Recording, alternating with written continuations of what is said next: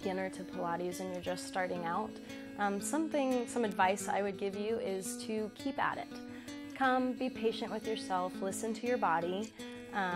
It's a process. You don't, show up to a basketball court and all of a sudden start hitting three-pointers.